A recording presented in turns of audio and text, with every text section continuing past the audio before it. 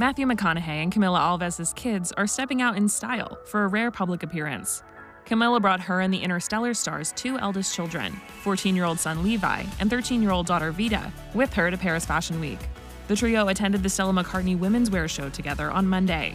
Camila rocked a cream suit, a black bra top, a wide-brimmed hat, and snakeskin boots. And her kids were just as fashionably dressed. Levi wore a cream jacket over his patterned tracksuit. The teen bared a strong resemblance to his mom with his brown eyes and strong brows, but his blonde head of curls reminded fans of his famous dad. Vida, meanwhile, was her mom's total mini-me. She wore her brown waves down in a middle part and sported a white dress with a bold design, and stayed comfy in some ultra-mini Uggs. Along with Levi and Vida, Matthew and Camila also share 10-year-old son Livingston. While the proud parents occasionally share family photos on social media, it's rare they bring their kids with them to a public event.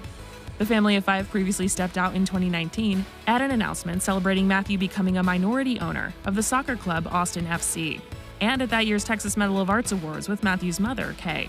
The Oscar-winning actor loves being a dad. Back in 2020, he told Access Hollywood about each of his kids' different personalities, starting with Levi.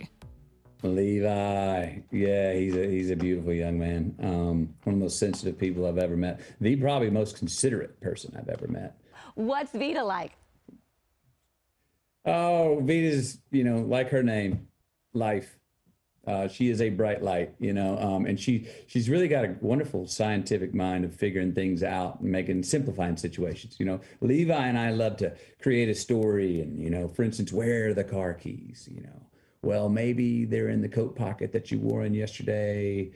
Where's the coat? Well, maybe someone hung it up in the closet downstairs because they didn't know it was yours and didn't put it in your closet. So if we can find the coat. And while he and I are going through this conspiracy theory about where the damn keys are, Vita's probably over there on the side drawing some cool picture, in earshot, listening to us. And all of a sudden we'll walk up and hand us a picture. And I go, wow, that's beautiful. She was like, thanks. And then she'll go, oh, by the way, you check the ignition?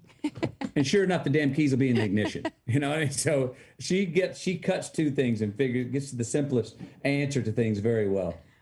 My third child is the family pet. Is Livingston that way? Just pure joy.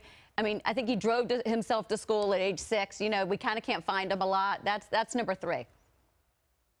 Yeah, well, you see how, the third one can grow up faster in ways because he's learning from his older siblings. He